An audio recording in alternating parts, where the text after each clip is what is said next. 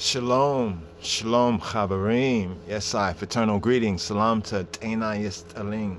Greetings. This is Rasiadonis. This is Rasiadonis here. This is Yadin.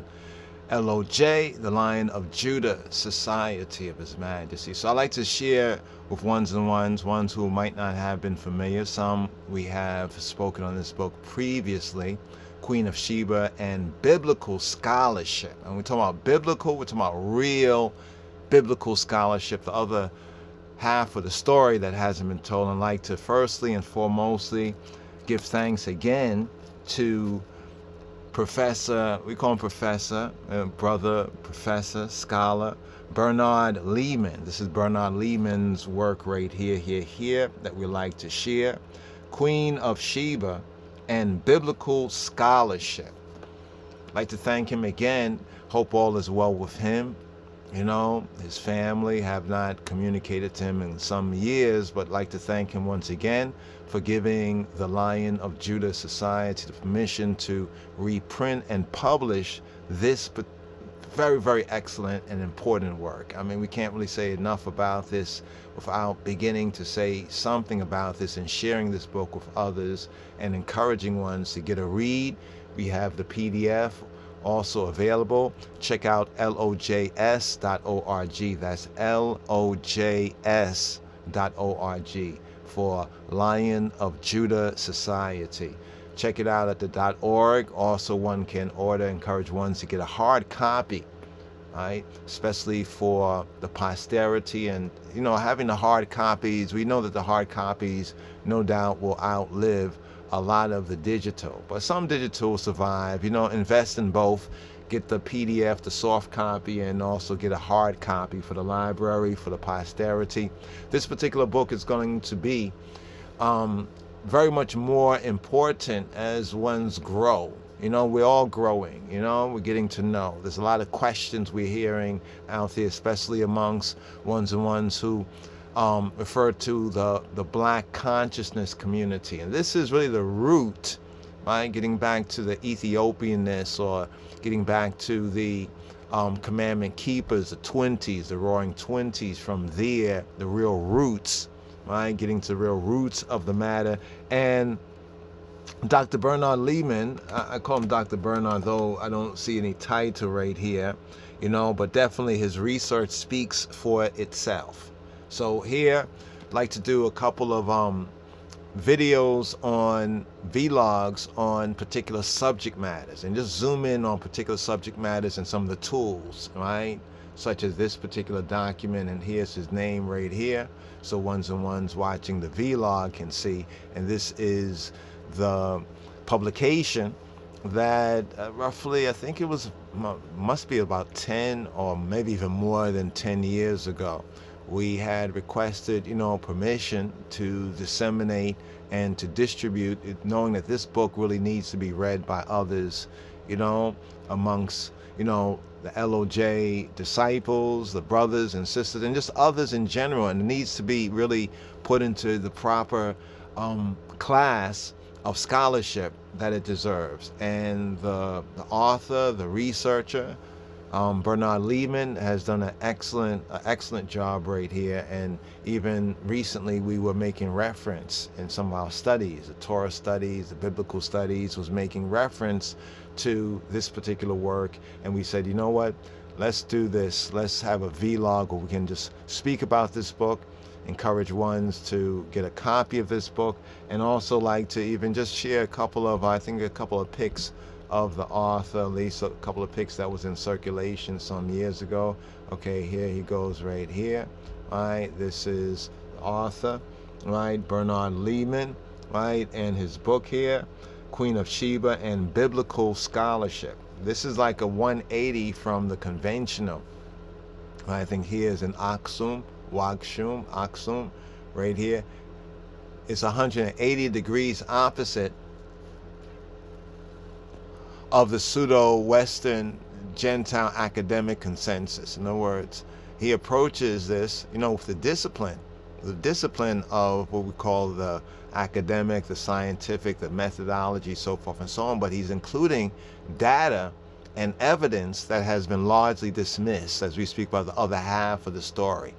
Right, the other half of the story. Usually when we hear about the biblical, rarely do we hear of the Ethiopian, the manuscripts, right, or the living descendants that are witness to this great history, right, much less of us, the Beta Israel abroad here in the Americas and the Caribbean. So the other half of the story, this presents a very, very important other half of the story that's known to the so-called academic consensus, but because it puts into the narrative those peoples, right, those Ethiopian, Hebrew, Israelites of Ethiopia peoples that were a part of the original biblical narrative. So a lot of the questions that concern, whether, the Bible is true, whether it's history, where's the evidence, you got to check out this particular book right here, just sharing here. This is another document, right? I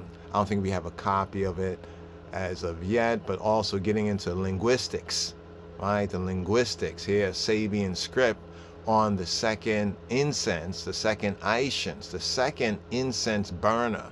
Right now, the Sabian script is very, very interesting when we start talking about linguistics. And then some will say, well, Hebrew is Canaanitish, right? Before saying that Hebrew is Afro-Semitic, Camo-Semitic, and the Ethiopia connection even in the linguistics. Even with the Queen of Sheba, right? The Queen of Sheba is very clear that the linguistic right here is Shemitic. Now, some believe that the Hamites were the only black ones in the narrative. We touched on this elsewhere and have a couple other vlogs to touch on it. But we maintain that the sons of Noah, right, according to the Hebrew narrative, were melanated peoples. And the diversity that we have in racial, so-called racial, even this whole idea about white, and the 17th century is when these ideas first really came about. So they're fairly recent. So there's older history and evidence that's being avoided, and we give thanks to Bernard Leeman for bringing it to the forefront, especially in this volume, Queen of Sheba and Biblical Scholarship, which, according to the author, right, is prohibited in certain countries. Certain countries prohibit this particular document. I think he mentioned Saudi Arabia, right, as well, because of what he presents, the facts, the hidden facts, right, and evidence that he presents here. Right now, this too is interesting when we start to talk about linguistics, right, and the connection with Ethiopic. Really, the Ethiopic is more the root, right, of, we could call it the biblical Hebrew, or has a lot to do with the formative roots. Besides all of that, according to the plain Hebrew science and knowledge of the narrative, they were brothers. They were all descendants. Noah must have been speaking some language, right, that is at the root, right, of the languages of Shem, Ham, and Japheth, and the nations and descendants that come from there, right? But we're going to seek to debunk this whole kind of Canaanitish thing, right, that the Gentiles want to come with. This is interesting here. I just point to this quickly and move through it. We found this medalles Phoeniciones, or like the Phoenician medals. Now, this is a drawing of what the medals are said to look like, but it's interesting to see the so-called the white European, right, the white Romanist or European features, and there is a difference. We've seen Romans that are black. We can say black people. We're going to avoid saying they were black Africans, because Africa and the terminology is a Roman terminology. We could say they were Ethiopians if we want to identify, a general racial kind of description. But here we're speaking about ones whose features bear a lot of similarity to what we know as Europeans, and they call these medals right here medals, Phoenician medals. Now, we don't know the provenance of this, but we came across it and seeing some of the so-called Paleo or Old Hebrew script, and then translated into more of the Asherit or the Masoretic. But just to note some of the Phoenicians linked with the Romans, they look just like the Romans, or at least the classical so-called Romans. With the Phoenicians, or the Phoenician of this period, Romans. It's interesting because we have the Galilee, right, in the New Testament, of the Gentiles. It says Galilee of the Gentiles, of the nations, right? So what we see even going on today, you know, regarding race and ethnicity, even among those who are Yehudi or who say they are Jews or who bear witness to being of Beta Israel, is very, very interesting even to this very day. As they say, nothing new under the sun. But just to share this right there, we'll get into that. We're going to look up some more on that and just on some of the linguistics right here, linking some of the linguistics. But right here, for right now, we're going to touch on this book.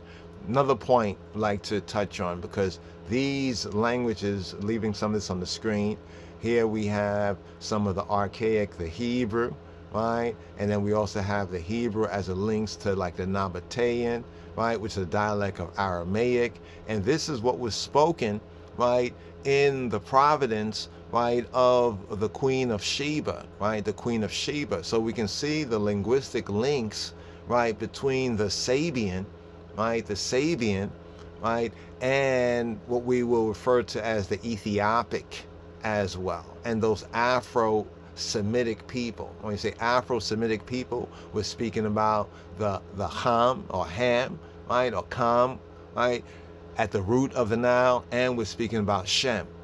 All right, so this idea that all three sons were antagonistic to each other and the peoples were antagonistic and there's no commonality is a false narrative. That's part of the white Anglo-Saxon Protestant racist, right, or with racial, we could say, with racial, like malice or forethought, right, within that. So just to show the linguistics, right, when we talk about the Paleo and what's often left out of the Hebrew, the Paleo Hebrew origins, is its closest, we could say, related and relative language, right, that also have people, right, that speak these archaic languages or still maintain the knowledges of these archaic languages. And many of these archaic languages, like Ethiopic, have been used to help decipher areas of scripture and Bible. Even when we go into the Strong's Concordance and go into the roots of that, Gesenius, the lexicon, we find those relative facts. So this is part of the other half of the story. Here we're looking at archaic, you could say, Ethiopic, and no doubt this was known both to the Sabians and also the Israelites of Ethiopia. As per, this goes to prove also the Solomon and the Queen of Sheba, right? It's the Solomon and the Queen of Sheba narrative. Now, here's some of the correspondence as they relate like to the Arabic, right? And we look at some of these right here, right? And what becomes very interesting when we look at some of these glyphs, which are Sabian, right, and are glyphs that are very much related with the biblical Hebrew, Aramaic, as we showed in the previous slide. But when I look at these particular glyphs, ancient South Arabian, the Queen of the South, the Queen of Sheba, get it? The Queen of the ancient South Arabian script, right here. We look at this and then we also compare this with the runes. I don't know if you heard about the runes. Adolf Hitler, the Thule Society and other kind of stuff, Blavatsky and some of the other ones, they brought these ideas forward, right, even within the like 20th century, you know, concerning like the Germanic and the Nordic like runes, what they call the runes. The runes are these glyphs, some say letters or symbols. But when we look at some of those letters and symbols up in Europe, parts of Europe, immediately they remind us of the South Arabian, right? The South Arabian, the language of the Queen of Sheba, and then we know the links with the Nabatean, a dialect of Aramaic, and therefore we have the Shemitic and also the Cushitic peoples. Here's how we get like the Hebrew, you know, here's how we get the Afro-Shemitic of the Hebrew in the same way that we get the Afro-Shemitic of the Amharic. But now, all of that is getting on a linguistic level, but we point that out because ones like Bernard Leeman also goes into that within his document. So I'd like to share a little bit about the Queen of Sheba and biblical scholarship right here, this particular document. Now this is on the back of the book. Let's do this right here. Just have a few exhibits to share, right? But let's first get to the book right here. So the Queen of Sheba, the imagery. Let's just touch on the imagery for a moment. This is the picture that's commissioned by Gurmawi Negus Neges, Moa Anbesazem Negede Yehuda, Gurmawi Kinamawi Haile Selassie, Siyum Exabi Negus Neges Ethiopia. His Imperial Majesty of Ethiopia commissioned this particular picture. So we say that this is from the royal order, right? According to the royal order of Ethiopian Hebrews, this is one of the official, we could say, iconographies, right, of the Queen of the South, the Queen of Sheba, known as Negis Makeda. Negis Makeda, Makeda. I know many ones might say Makeda, but that's coming from a Western, right, enunciation. In the Ethiopic, it's Makeda, Makeda, right, known as Makeda in the Horn of Africa, right, also in South Arabia. She was known as the Queen of Sheba, we know, also as Ida, right? Ida in Ethiopia and in Israel, Yisrael in Israel, she was known as Ida. So a couple of different names, just to also Belkis, right, among some of the Arabian tribes, just to point out the official iconography, you know, a couple of different versions right there. And we also note that, yes, there are other, you know, we say other paintings, you know, and pictures of Makeda, right? The Queen of Saba, the Queen of the South, the Queen of Sheba. Now, Makeda, the Queen of Sheba. Now, there's an interesting kind of dispute whether she was, some say, well, was she Shemitic? They play this divide and conquer. Was she Shemitic? Was she Hamitic? Right? What if I told you she was Hamo-Shemitic or Afro-Semitic? Right? We know this because of linguistics in the peoples. Right? Many of the ancient languages like Hebrew are actually creoles. Right? So as we study the history of the particular region, right, this is all historically tested to.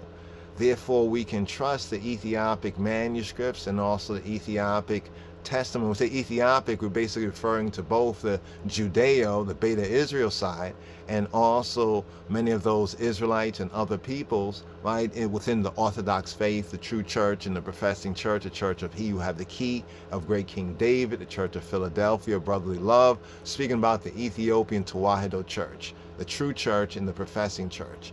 All right, so this is also one of the exhibits within the PDF. Has the color, some of the color images like this right here. This is one of the exhibits, right, within Bernard Leeman's work. I want to zoom in on this right here. I don't know how familiar ones are with, you know, the region, the maps and everything. But here we see Solomon's kingdom, area annexed after the Queen of Sheba's visit and held for 40 years. Right? So here is an alternative view, right? Even based on other documents that are not usually accepted by the academic, the Western Gentile. Basically, it's still whitewashed. Racism has severely affected a lot of their scholarship. You know, people say we're always speaking about this, but we have to speak about this because otherwise they would include other information.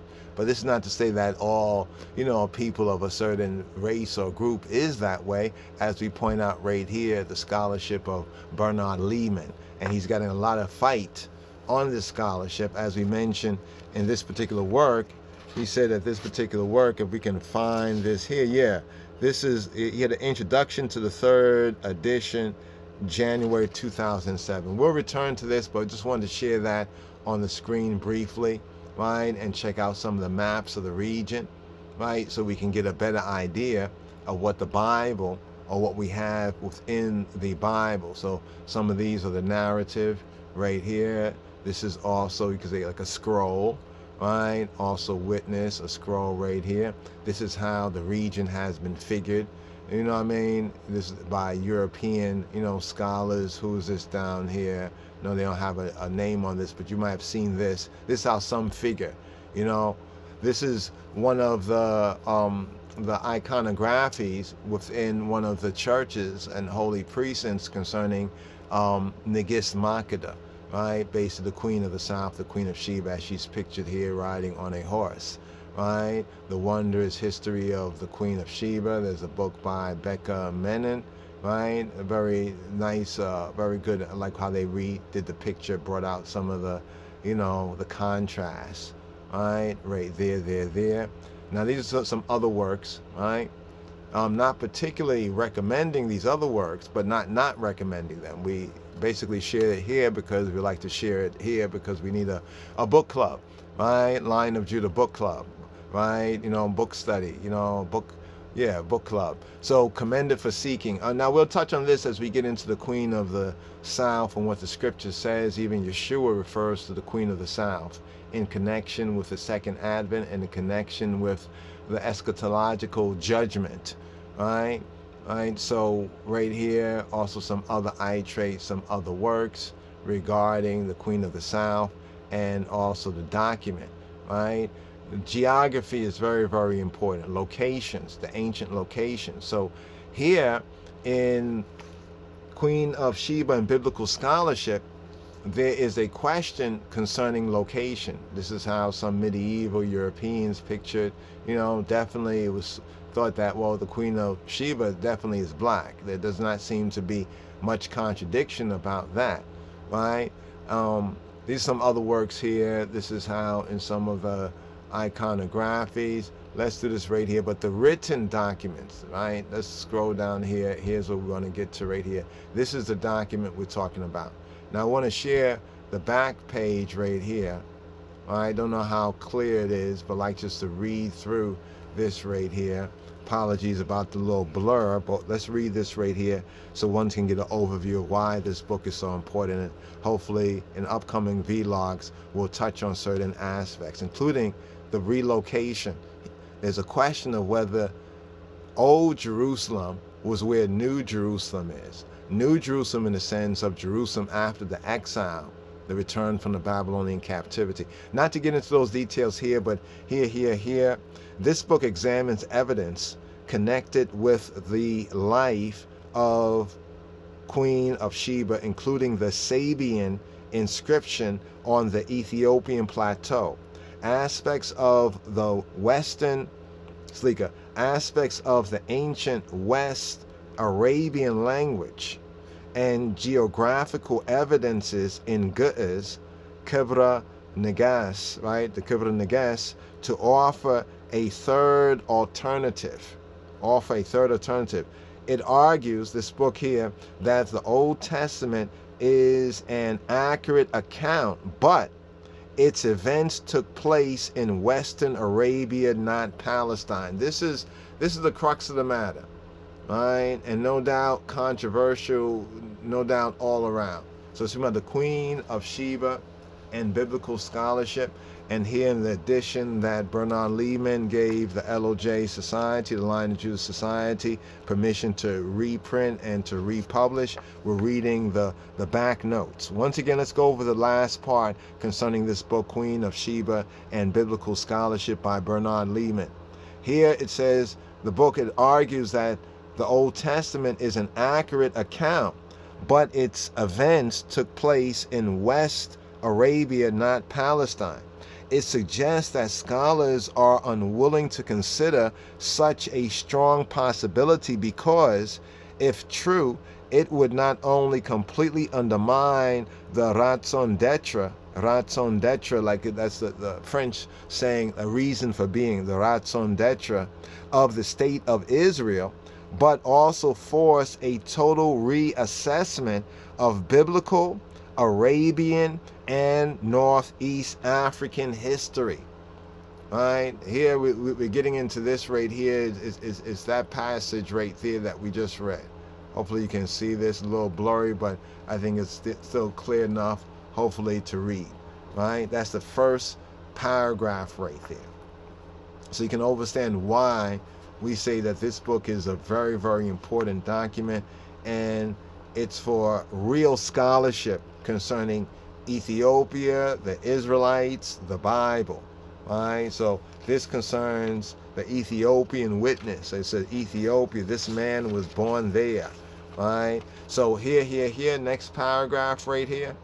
Right? Professional, there we go right there. Professional archaeology. Professional archaeology in the Holy Land dates from the 1920s. These are important facts here. professional archaeologists. So they talk about, oh, archaeology says this, such and such. And this is only going back, basically, we're in 2022. This is going back 100 years.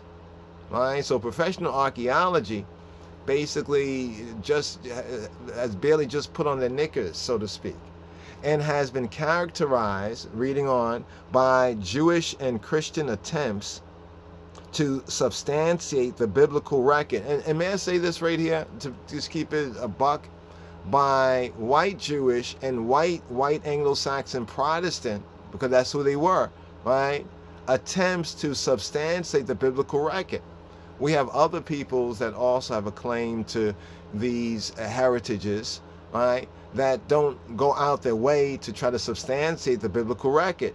They know and they have faith and bear witness, some of them historically, at the Beta Israel, Israelites of Ethiopia, other Israelites throughout the continent and elsewhere, and even us over here, the Beta Israel of the West. All right, so we just like to just add that particular part right there just for emphasis, right, that professional archaeology or Western Anglo-American archaeology has been characterized, right, by Jewish and Christian attempts, or white Jewish and Christian attempts, to substantiate the biblical record. Well, if you are of this and you descended from people claim, why don't you believe that the scripture is true? But I guess, okay, let's go on. While evidence has been unearthed, so yes, there is evidence that does substantiate the Judeo-Christian, biblical in that part of the world, right? That supports the account of, but get this, the post-Babylonian captivity. This is speaking about the time of Ezra and Nehemiah. Right, account of the post, that's after the Babylonian captivity of the black Jews, or the Judeans, right, that had returned with the decree of Cyrus and Darius and Ezra and Nehemiah. Right, well-known archaeologists such as Kenyon, right, Pritchard, Thompson, Glock, Herzog, Silberman, and Finkelstein have concluded that the Old Testament is either a fantasy or highly exaggerated. And this is where a lot of these pseudo-scholars, even some of them, whether they're pro-Kemetic and anti-Hebrew or anti-Israelite, they're basically regurgitating a lot of that rabble from these so-called well-known archaeologists, right, that have come to a conclusion. It seems as like a conspiracy on a certain level. What we think, right, based on the evidence that we have, is that they found certain things that basically show and prove not that they were in the land, ethnically speaking, but that others was in the land, ethnically speaking. In other words, we think that they're finding archaeology that proves a lot of, the Israelite, the Hebrew, the black Jewish point, and they're just suppressing it, right? And this is known to have happened, right, many times before, right? All we need is a whistleblower to basically say, yes, it is correct. They found certain things that prove the Israelites are black people, boom, right? And we already have other evidence of it. But these ones, let's go on. Joshua's invasion of Canaan has been reinterpreted. So a lot of the fight against the Bible, and hail up to Pharaoh Say That, the elder. Like to get an interview with the elder Pharaoh Say That. A reasonment, for I to reason, right? Pharaoh Say That, I think he had a video, a stream that was like the hate, like within the so-called black conscious community, so-called, right? Especially the ones online on YouTube, there's this hate for the Bible. Right? This is all part of this reinterpretation, because one has to recognize that when a lot of, black students have either gone to, colleges and schools after some of the victories, so to speak, of former black Americans and generations for education and so forth and so on, that, some have advocated separate but equal, others want an integration. So we got integration, and part of, it's like Bob Marley said, building more churches and universities, graduating thieves and murderers. But because what's happening is they're getting miseducated.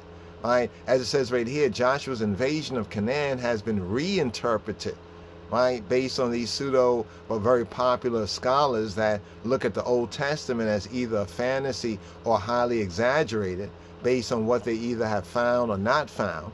right, that Joshua's invasion of Canaan has been reinterpreted as a peaceful migration.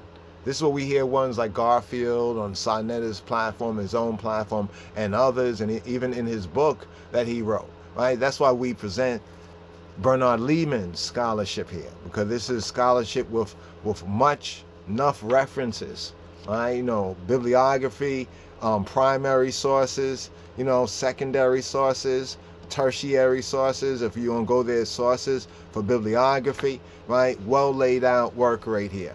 But let's just go over this again. So Joshua's invasion of Canaan, right, nowadays, right, so-called 100 years later, right, has been reinterpreted, right, as a peaceful migration, and traces have been found of the massive public works allegedly contracted in Jerusalem by Solomon, or in Samaria, that's the northern kingdom, by Omri, right? If they existed, they would have been little more than petty village headmen with imaginative publicists. This is how it has been said now. So even when ones go to certain ones who either, you know, are Jewish, or, you know, that's what they say, they're Jewish, right? They say, well, we're Jewish, we're in the state of Israel, we found this, and people be like, well, they're the Jews, you know, look, they say they're Jews and they're over in the state of Israel and they haven't found it, and they're saying this, right? So how can these black, you know, Israelites or Hebrews and black Jews, how can they be saying this? How can the Ethiopian Hebrews and the Israelites of Ethiopia, the Beta Israel, at home and abroad, be saying these things?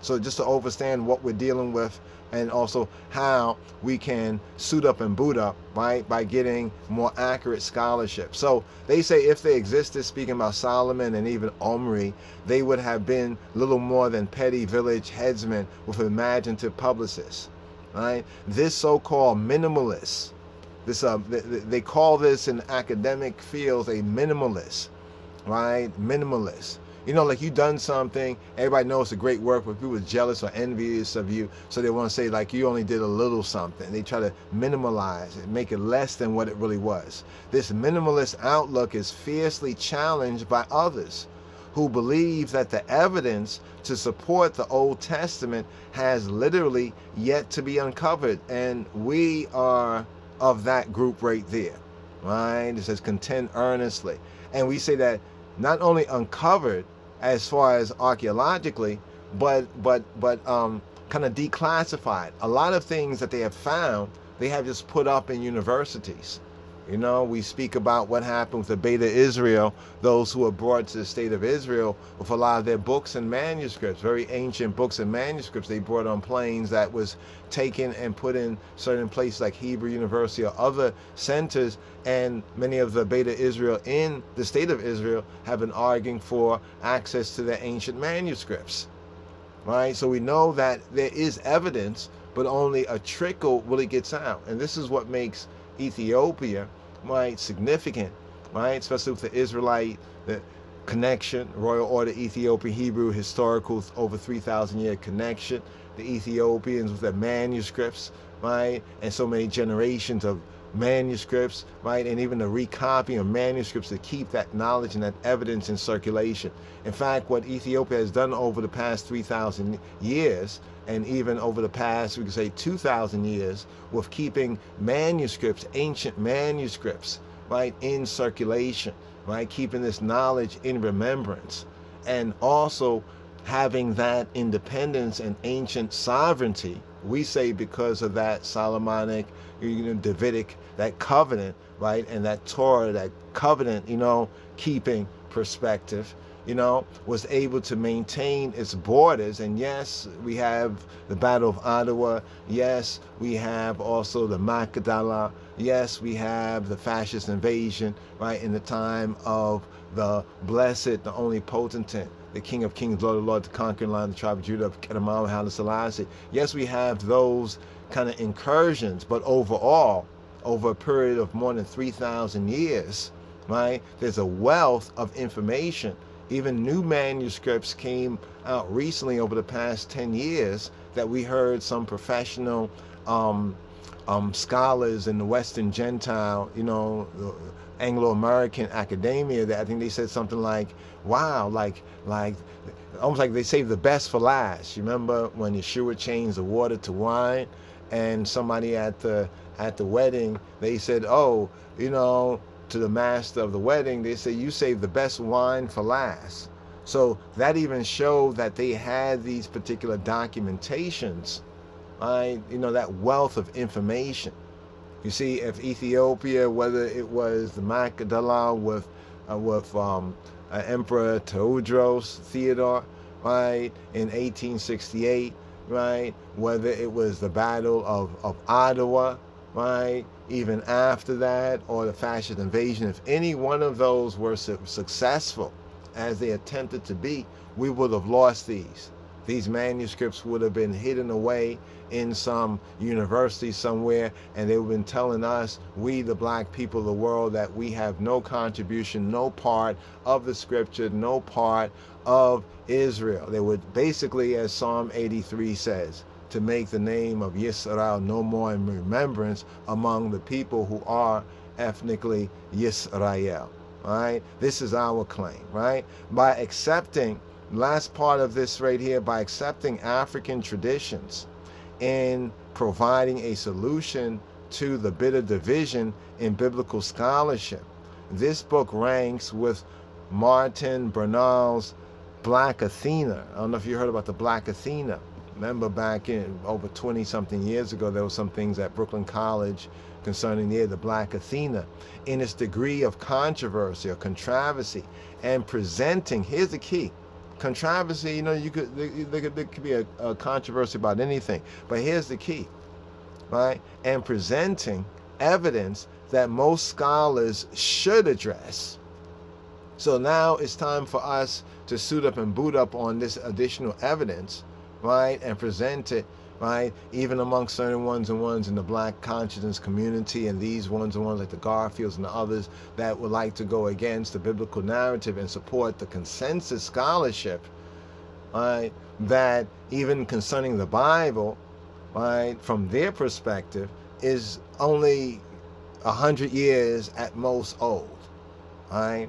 And we do know that ones have their own malices of forethought, but we'll get into that elsewise. So right here, once again, to share this particular work right here, encourage ones to, get a copy. Now, some of these are other related books right here, but speaking about the Queen of Sheba, right? Queen of Sheba, the book is called The Queen of Sheba and Biblical Scholarship, right? Just showing some of the icons, the iconographies right here, the different portrayals, some indigenous, some outside of the Queen of the South, the Queen of Sheba, as well as some other related Ethiopia images. Now, you see right here, this is the key, the writing, right? The writing, right?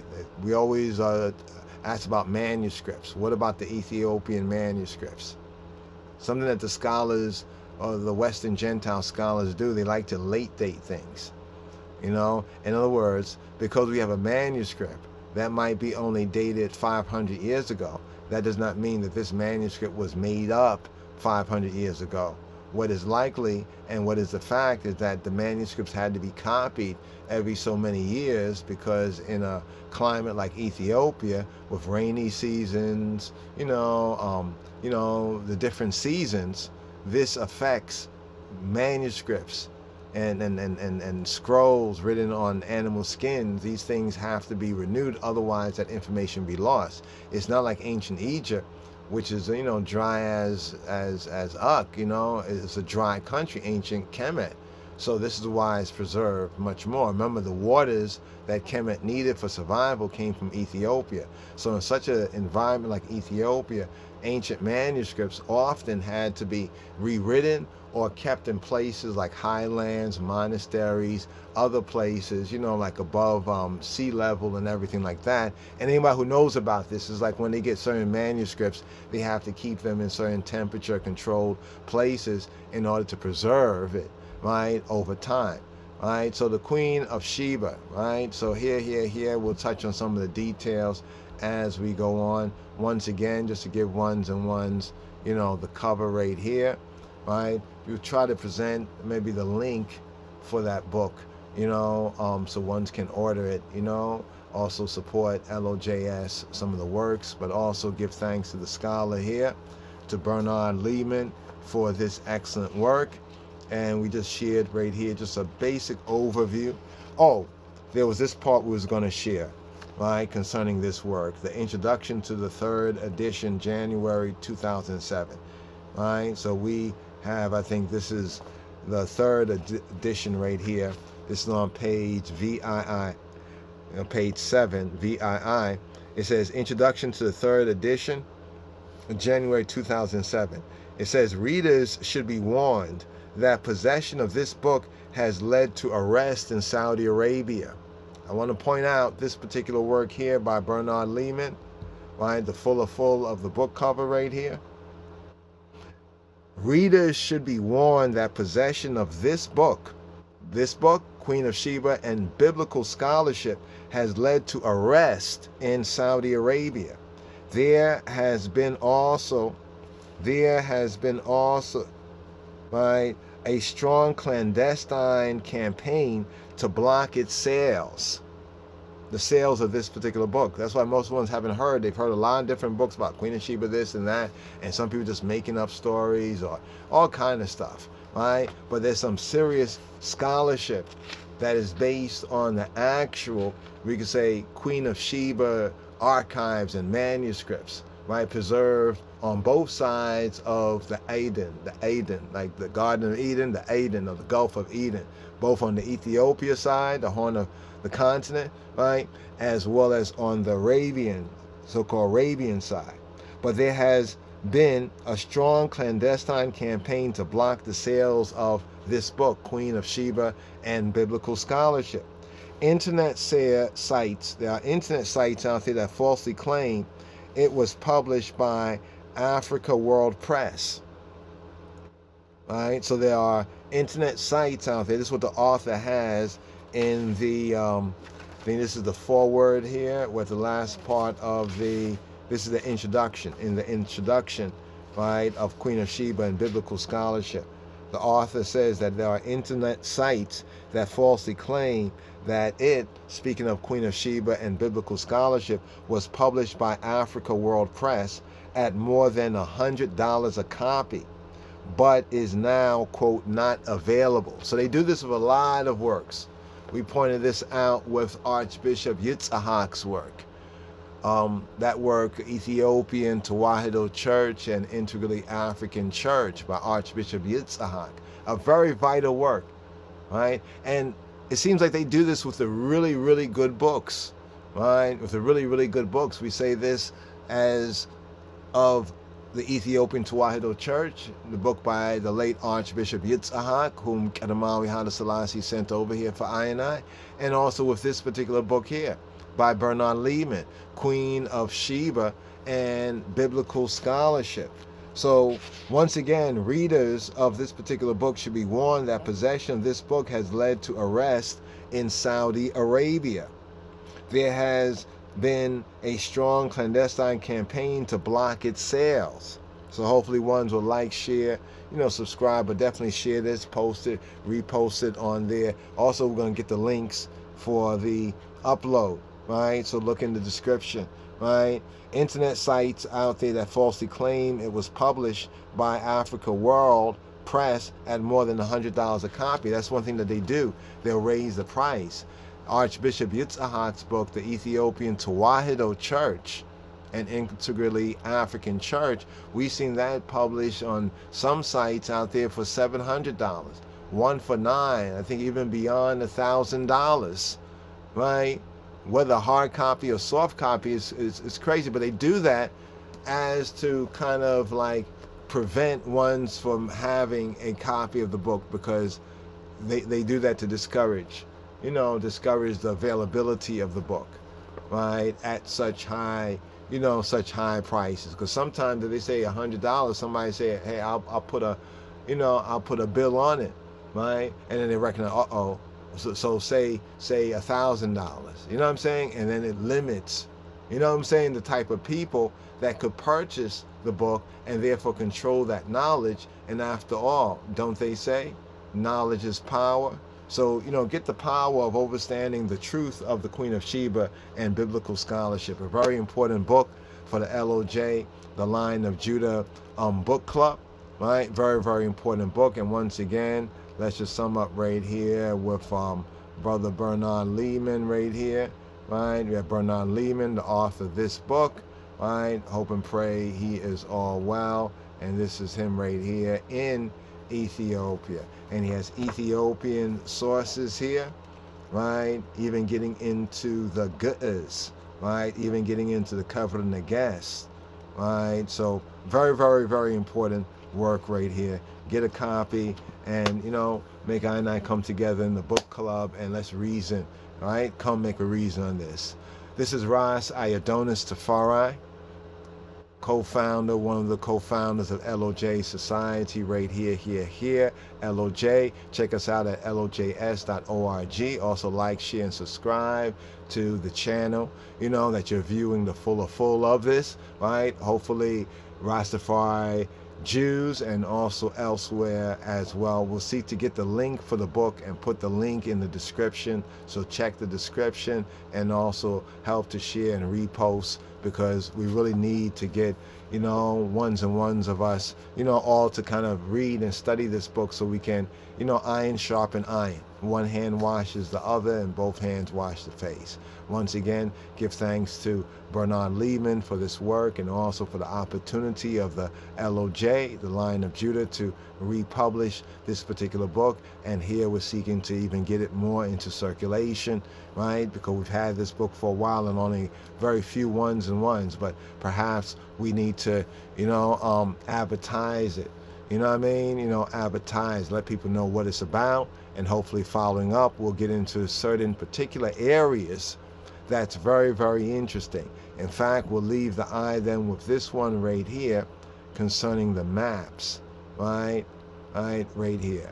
Let the eye kind of look at that right there. That might be one of the reasons why the book is so-called like outlawed, or ones got arrested, right? Because here he's proposing that the location, right, not just he, but the evidence and others also, they're finding much evidence that's actually Israelitish and Hebrew in this particular region, right, of what's known as Arabia, further south, right, of what we call today Levant and Palestine. So this is an interesting development, and then we can also see the link, right, of where the possible ancient Israelite Old Testament kingdom was, or even an extension of the kingdom, right? You know, the extension of the kingdom.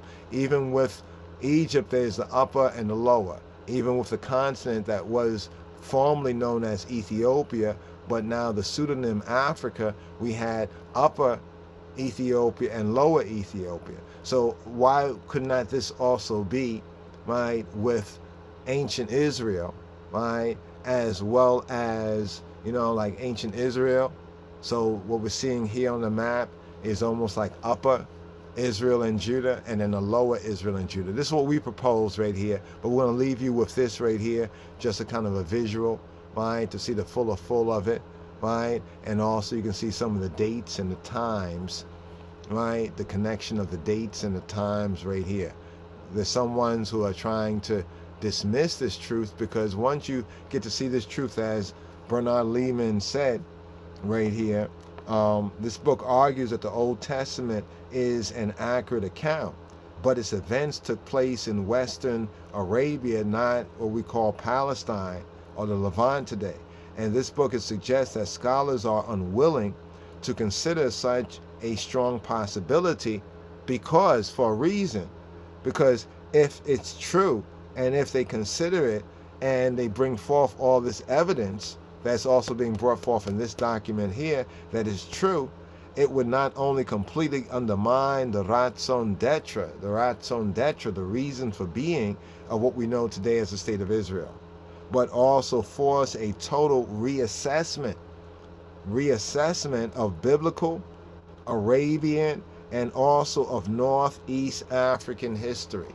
And we see about Northeast African history, right? Here's the connection with Ethiopia, right? With Ethiopia, and what we coined the phrase the Israelites of Ethiopia, speaking of those 1,000 from each of the 12 tribes, the 12,000 that returned with Dagmawi Dawit, with David II, Baina Lechem ibn Hakim, the son of the Queen of Sheba, and King Solomon, Melech Yisrael, the king of Israel, at Jerusalem.